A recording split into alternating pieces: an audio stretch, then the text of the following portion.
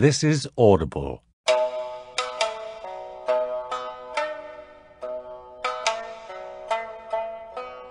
Hachette Audio presents Meditation is Not What You Think. Written and read by Jon Kabat-Zinn. Foreword. What is meditation anyway?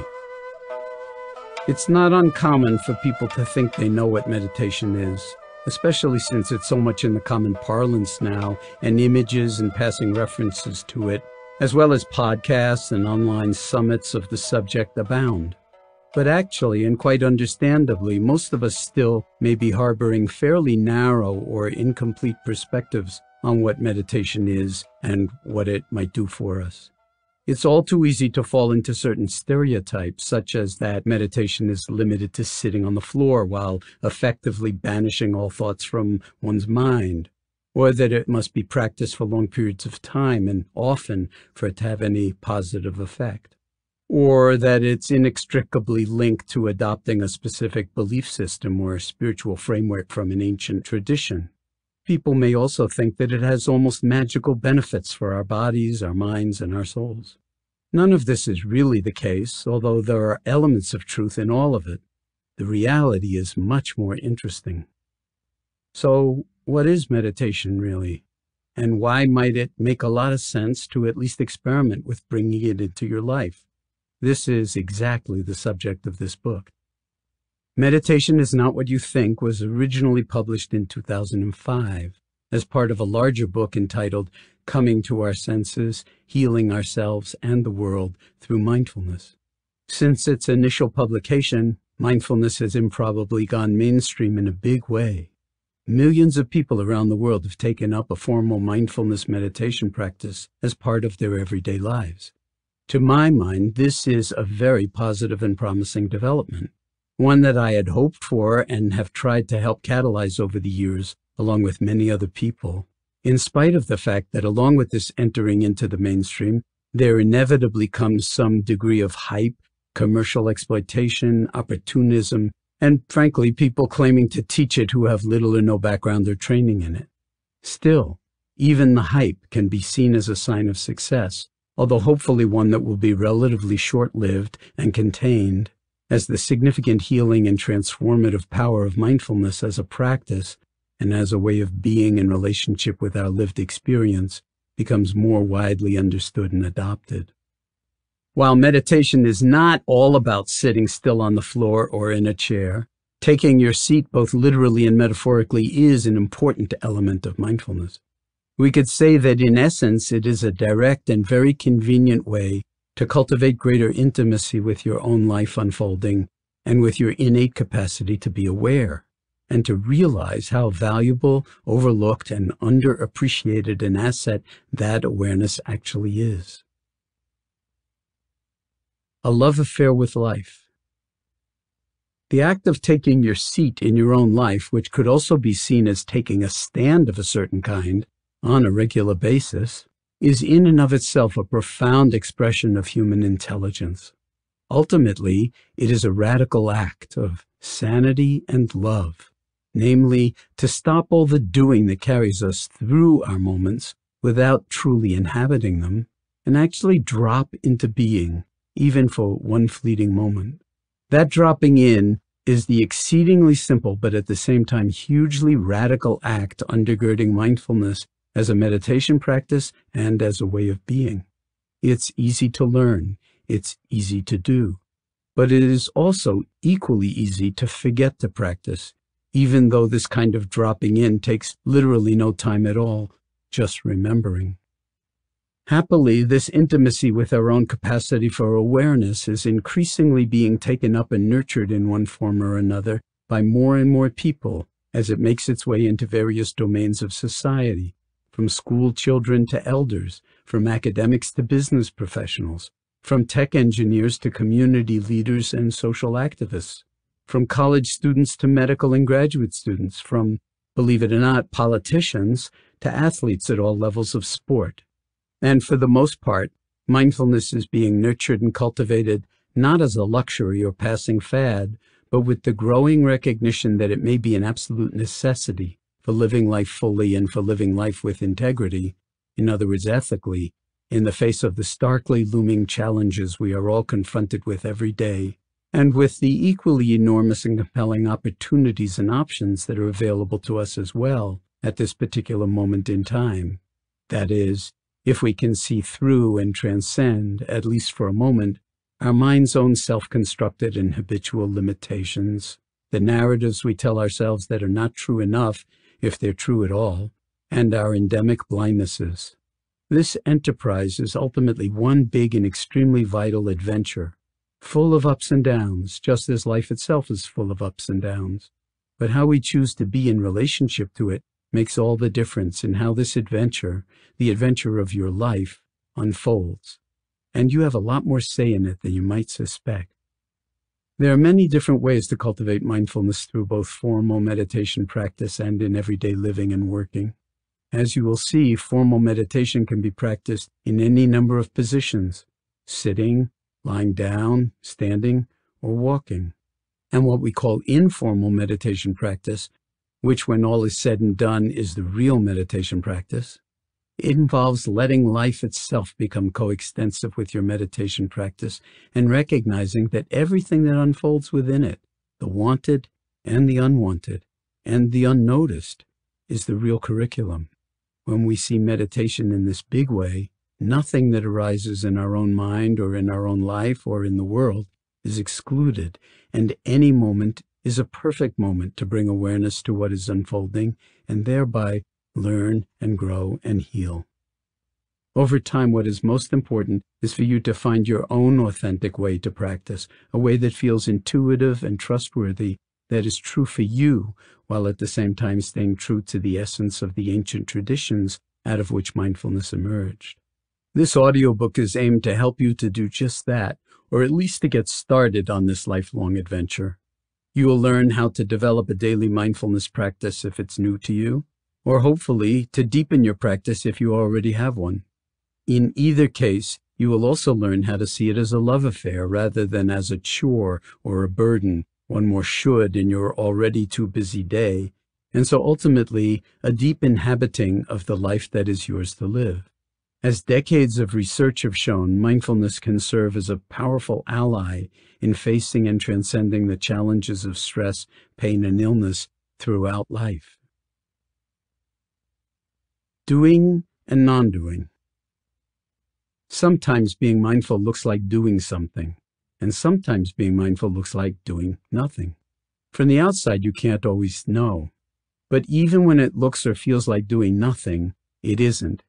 In fact, it isn't a doing at all. I know this sounds a bit crazy, but mindfulness meditation is much more a matter of non-doing, of simply dropping into being in the only moment we ever have, this one, than it is of doing something or getting someplace. How you are, and wherever you are in any moment, is good enough, at least for now. In fact, it is perfect if you're willing to hold the moment in awareness while being gentle with yourself and not forcing things. The regular practice of mindfulness meditation helps us to access within ourselves the open-hearted spaciousness characteristic of pure awareness, and to express it in how we act in the world. Mindfulness as a regular practice can literally and figuratively give your life back to you, especially if you're stressed or in pain or caught up in uncertainty and emotional turmoil, which of course we all are to one degree or another in some moments or times in our lives. But in spite of its trendy popularity or notoriety at this moment, mindfulness is above all a practice, and at times an arduous one. For most of us, it requires intentional and ongoing cultivation. And that cultivation is nurtured through the regular disciplined practice of meditation, pure and simple. And simple it is, although not necessarily easy at times. That is one of the reasons that it's worth doing. The investment of time and energy is profoundly beneficial. It's healing. It can be totally transformative. That is one of the reasons people often say that the practice of mindfulness, in quotes, gave me back my life. Mindfulness goes mainstream. There are a lot of different reasons why meditation practice, and in particular, mindfulness meditation has moved into the mainstream over the past 40-plus years. One has to do with the work of an ever-growing community of colleagues from around the world that I have been privileged to be a part of, who teach MBSR, which stands for Mindfulness-Based Stress Reduction, a program that I developed and launched in 1979 at the University of Massachusetts Medical Center. Over the ensuing years, MBSR has inspired the development and study of other mindfulness practices such as MBCT, Mindfulness-Based Cognitive Therapy, for depression, and a range of other programs modeled on MBSR for other circumstances that people find themselves in, and which have been shown through scientific research to be valuable and effective. The original aim of the MBSR Clinic, an 8-week outpatient program in the form of a course, was to test the potential value of training in mindfulness to help reduce and relieve the suffering associated with the stress, pain, and illness of medical patients with chronic conditions who were not responding to the usual medical treatments and therefore falling through the cracks of the mainstream medical and healthcare system. MBSR was meant to be a safety net to catch them as they were falling and challenge them to do something for themselves, to participate in their own trajectory towards greater health and well-being, starting from where they found themselves. MBSR was not meant to be a new medical treatment or therapy. Rather, it was meant to be a self-educational public health intervention that over time, as more and more people went through it in large numbers, might have the potential to move the bell curve of humanity in the direction of greater health, well-being, and wisdom. We were in some sense teaching people how to collaborate with whatever their physicians and the hospital could do for them by mobilizing their own interior resources through mindfulness practice and seeing if by doing so they could stay out of the hospital or at least use it much more sparingly as they learned to take better care of themselves and develop new ways of effectively dealing with and modulating their levels of stress and pain and their various health challenges and chronic conditions. We were interested in seeing and documenting as best we could whether meditative practices emphasizing mindfulness, practiced regularly for 45 minutes a day, 6 days a week over the 8 weeks of the program, would make a significant difference in the quality of life and in the health and well-being of the participants. For the majority, there was no question right from the start that it did. We could actually see the changes in people over the 8 weeks ourselves. They happily shared in class some of the changes they were experiencing and felt empowered by, and our data collection confirmed this. We began sharing our findings in papers in the medical literature starting in 1982. Within a few years, other scientists and clinicians took up the increasingly rigorous study of mindfulness as well, adding to the now extensive body of knowledge on this subject in the scientific community. Today, there is a flourishing exploration of mindfulness and its potential uses in medicine, psychology, neuroscience, and many other fields. In and of itself, this is quite remarkable because it represents the confluence of two domains of human knowledge that have never before encountered each other, medicine and science on the one hand, and ancient contemplative practices on the other. When Coming to Our Senses was published in January of 2005, there were only 143 papers published at that time in the medical and scientific literature that had the word mindfulness in the title. That represents 3.8% of the 3,737 papers published on mindfulness through 2017. In the interim, an entire field has emerged in medicine and in science more broadly, looking at its effects on everything from our brain's remarkable capacity to reshape itself, what is called neuroplasticity, to its effects on our genes and their regulation, and that's called epigenetics, on our telomeres, and thus on biological aging, and on our thoughts and emotions, especially in terms of depression, anxiety, and addiction, as well as on family life, work life, and our social lives. A new format for a new time. I mentioned earlier that Meditation Is Not What You Think was originally published in 2005 as part of a larger book, Coming to Our Senses. Given everything that has transpired since, I thought it might be useful to divide that book into 4 shorter volumes for a new generation of readers. Since you are listening to this audiobook right now, I'm guessing that you must be at least a bit curious about meditation in general, and mindfulness in particular, and to have gotten this far with it. But even if you're not that curious, or it scares you a bit to think about adding meditation to your life, one more thing that you're going to have to do, or that would take up time, precious moments you don't think you have, or you're concerned about what your family or friends might think, or even if the very idea of formal meditation turns you off or seems far-fetched and impractical, no need to worry. That's not a problem. Because meditation, and in particular mindfulness meditation, truly is not what you think. But what meditation can do is transform your relationship to your thinking. It can help you befriend that capacity as one, but only one, of a number of different intelligences you already have and can put to use rather than be imprisoned by, as we so often are by our thoughts when we forget that they're merely thoughts, events in the field of awareness rather than the truth. So you might say that this audiobook covers the what and the why of mindfulness. The next book in the series, Falling Awake, explores in detail how to go about systematically cultivating mindfulness in your everyday life. The healing and transformative power of mindfulness lies in the practice itself. Mindfulness is not a technique. It's a way of being in wise relationship to the entirety of your inner and outer experience. And that means that your senses, all of them, and there are far more than 5, as you will see, play a huge and critical role. So we could say that this second book covers the how of mindfulness in detail, both as a formal meditation practice and as a way of being. The third book, The Healing Power of Mindfulness, is really about the promise of mindfulness. It explores the potential benefits of mindfulness from a very broad perspective, including 2 studies that I was directly involved with. I have not fully documented the results of all the new scientific studies that have come out since 2005. That would be overwhelming, and more are coming out every day. But the major trends are summarized in the foreword to that volume, with references to books describing some of the most exciting recent research. Beyond the science, this third book in the series also evokes some of the beauty and the poetry inherent in a whole range of perspectives and circumstances that might be both illuminating and healing for us.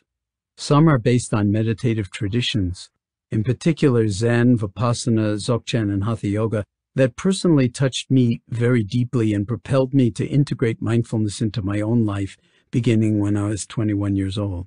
They all point to the value of embodied wakefulness and of our intrinsic interconnectedness.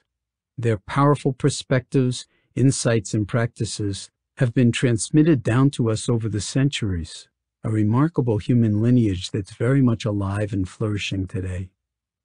The fourth book, Mindfulness for All, is about the realization of mindfulness in your own life. Realization in the sense of making it real and embodying it as best you can in your own way, not just as an individual, but as a member of the human family. This book focuses less on the body and more on the body politic, and what we have learned in medicine over the past 40 years and in the contemplative traditions over the past several thousand years that might be of essential value to us as Homo sapiens sapiens at this moment on the planet. It also evokes your own potential as a unique living and breathing human being and your place in the larger world when you persist in inhabiting your own capacity for wakefulness and taste the creativity, generosity, caring, ease, and wisdom doing so naturally gives rise to. So this volume includes not only individual realization, but also a more societal and species-wide waking up to our full potential as human beings. My hope with these 4 books is to introduce a new generation to the timeless power of mindfulness and the many different ways in which it can be described, cultivated, and applied in the world as we find it today. In fact, I trust that many new applications and approaches will be developed and implemented by future generations in their own ways, appropriate to the circumstances they will find themselves in. Today, those circumstances include a new awareness of global warming, the unconscionable human costs and the destructiveness of war, institutionalized economic injustice, racism, sexism, ageism, implicit bias, sexual harassment and assault, bullying, the challenges of gender identity, cyber hacking, endless competition for our attention, the so-called attention economy, an overall lack of civility, and extreme polarization and demagoguery in government and between governments, along with all the other horrors as well as the exquisite beauty that have always been part of life unfolding with us humans since the dawn of history. At the same time, and it's important to keep this perspective in mind as well, nothing has really changed. As the French are fond of saying, plus ça change, plus c'est la même chose. The more things change, the more they stay the same. Greed, hatred, and delusion have been operating since the dawn of time in the human mind, and have given rise to endless violence and suffering. So we have our work cut out for us in this moment on the planet. That is, if you choose this path for your own sake and for the sake of the world. At the same time, when the human mind knows itself in a deep way, we have also known beauty, kindness, creativity, and insight since the dawn of time. Generosity and kindness, tenderness and compassion have always been an essential part of human nature and the human condition, as have transcendent works of art, music, poetry, science, and the possibility of wisdom and of inner and outer peace prevailing. The power of the present moment when embraced in awareness. There is no question that mindfulness, compassion, and wisdom are more important than ever before, even though the essence of mindfulness is and always has been timeless, having to do with our relationship to this moment and to any moment as it is, however it is. The past is only available to us in this present moment. And so is what is yet to unfold in a future we try endlessly to envision and control. If you want the future to be different, the only leverage you have is to inhabit the present moment fully. And that means mindfully and heartfully. That itself is an action, even though it looks like non-doing. Then, the very next moment will be full of new possibilities because you were willing to show up in this one. Inhabit this moment fully, and the very next moment, the future, is already different. Each moment of now is a branch point. Anything can unfold in the next moment. But what unfolds depends on whether and to what degree you are willing to show up fully awake and aware in this one. Of course, it's important at times to take action in the service of wisdom and compassion and justice and freedom. But actions themselves can be mindless or ineffective unless we let our doing come out of our being. Then, an entirely different form of doing emerges, what we could call wise doing or wise action, an authentic doing molded in the furnace of mindfulness. If you check your watch, you will always find, wonder of wonders, that it's now again. What better time to take up mindfulness as a practice and as a way of being, and by doing so begin or resume or re-energize a lifelong journey of learning, growing, healing, and transformation. At the same time, paradoxically, you will be going nowhere, since you are already whole, already complete, already who you are in your fullness. Mindfulness is not and cannot be about improving yourself, because you are already whole, already complete, already perfect, including all your imperfections. Rather, it involves recognizing that you are already whole, already complete in this very moment, in spite of any counter-arguments that some clever part of your thinking mind might be mobilizing in this very same moment. It's about reclaiming the full dimensionality and possibility of the one life that is yours to live while you have the chance, and then embodying it in one or more of a potentially infinite number of creative ways that will inevitably collapse down in any and every moment to how it actually unfolds in that moment in awareness. There is tremendous freedom of choice and creativity in this way of being both awake and aware, moment by moment by moment in our lives. An evolutionary arc. The practice of mindfulness dates back thousands of years in the civilizations of India and China, even predating the Buddha, although it was the Buddha and those who followed in his footsteps over the centuries who articulated it most clearly and in the greatest detail. The Buddha spoke of mindfulness as the, quote, direct path to liberation from suffering. As we have seen, mindfulness can be thought of as a way of being, one that is continually re-examining and re-articulating the essence of human wakefulness and how it might be embodied in new times and cultures and in the face of new challenges.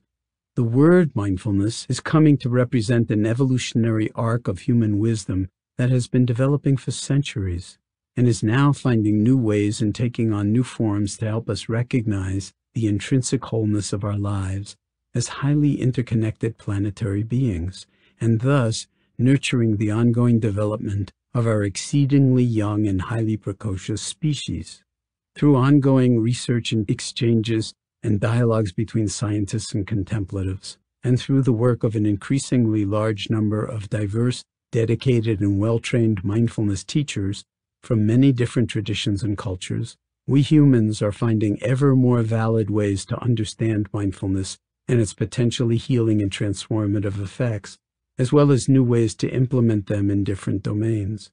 Even politicians and governments around the world are beginning to take notice and engage in its cultivation and practice and develop policies based on its potential to galvanize the health of a community or a nation. Not that we should put too much stock in politicians, except that they too are human beings and capable of acting for the greater good under some circumstances in ways that could be hugely beneficial to those who are systematically disenfranchised and disempowered in society. The challenge and the aspiration.